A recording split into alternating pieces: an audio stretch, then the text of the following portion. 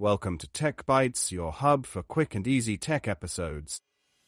Today we're exploring Angular, the JavaScript gem loved by developers worldwide.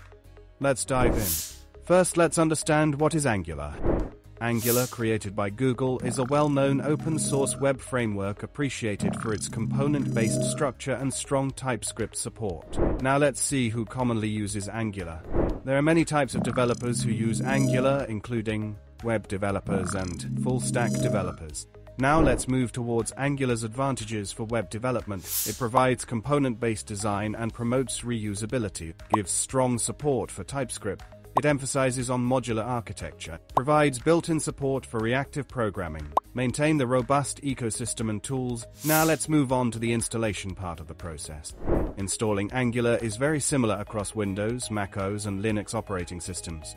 For optimal results, adhere to your system's specific instruction. In the first step, we will install Node.js and Node Package Managers. In order to install Angular, you must have Node.js and npm Node Package Manager installed on your computer. If you have not already installed them, please follow the instructions in our video on how to install Node.js. You can watch the video by clicking on the I button located on the right side of the screen, or by referring to the description. The second step is to install Angular CLI globally. Open the command prompt and run the following command to install the Angular CLI globally on your system. Type this command in your CMD, npm install Angular CLI. This command installs the latest stable version of Angular CLI system-wide for your use. The third step is to run the Angular CLI command. The Angular CLI allows you to manage your Angular projects once it has been installed.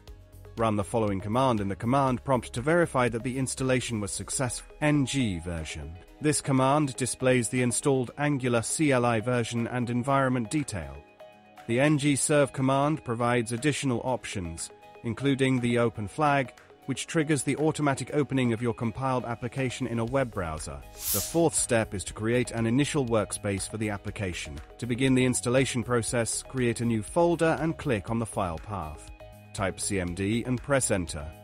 You will be taken to the command prompt. To create a new Angular application, you must first establish a workspace, which contains the necessary configuration files and source code for your project. In the command prompt, run the following command to create a new workspace, replacing my app with the name of your application, ng new my app. In this command, a new directory with the specified name is created, the necessary configuration files are set up, and an initial Angular application is generated within the workspace. Once you have typed this command, press enter. It will ask you to select the style sheet format, just leave it at default and press enter. Next, it will ask you to install SSR. Press I for yes and press enter.